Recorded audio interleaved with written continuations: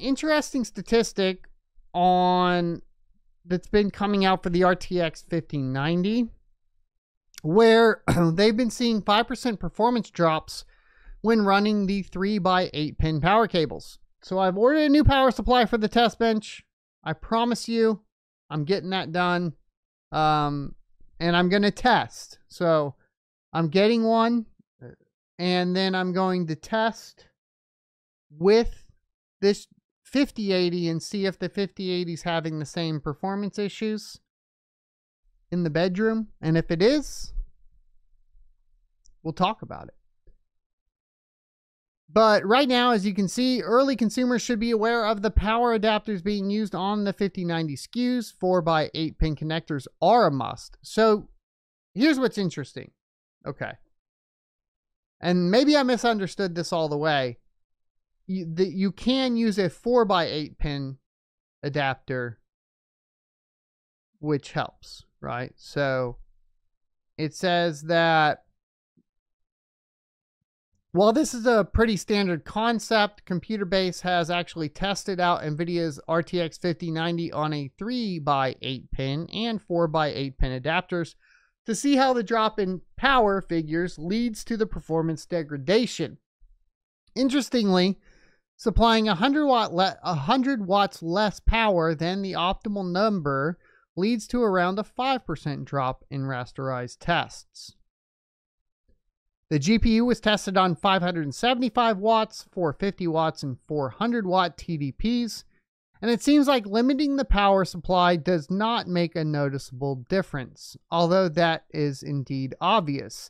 The interesting part here is that the SKU was functional with a 3-pin connection, but the source says that the GPU didn't work on a 2x8 pin connectors, which means that operating the RTX 5090 on 300 watts is no longer an option. Now for mining guys, it might actually be better, and I'm kind of curious. So I'm going to get one of these 2-pin, and I'm going to put the 2-pin in on the 5080 and see if we drop the power level down. It might actually be a benefit in a mining scenario is what I'm saying, to drop from a 4-pin to a 3-pin on the 5090 to reduce the power consumption, because it's probably core related, not memory related.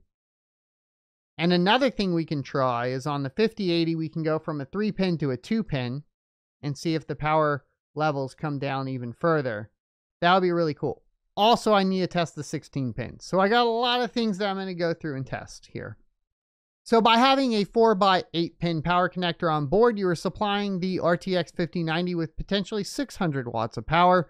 And this figure is indeed necessary for hefty AIB variants like the ROG Astral GeForce RTX 5090, which is said to be pretty power hungry unit. NVIDIA providing users the option to run the GPU on 450 watts is indeed a great measure, since this way the company makes sure that not having the right power doesn't affect the functionality of the GPU, but it surely will have an influence on the performance. Since NVIDIA's RTX Blackwell GPUs have dropped into the markets recently, we expect a lot more stories to unfold, with one being the SKU getting bricked due to unknown issues likely associated with the BIOS, the onboard driver for the PCI connection, and make sure you are operating your SKUs at ideal conditions, since after the 12V HPWR fiasco, we can never be sure. Now, I have been hearing some reports on various tech channels that the 5090 has been catching fire at the connector. So be aware of that. I hope you enjoyed this clip from the Crypto Mining Show. If you would like to see more from this particular episode, take a look up here. Don't forget to also subscribe to the channel. And if you want to support me directly, you can go to sonofatech.locals.com and become a member. Thanks for watching, and I will see you next Tuesday.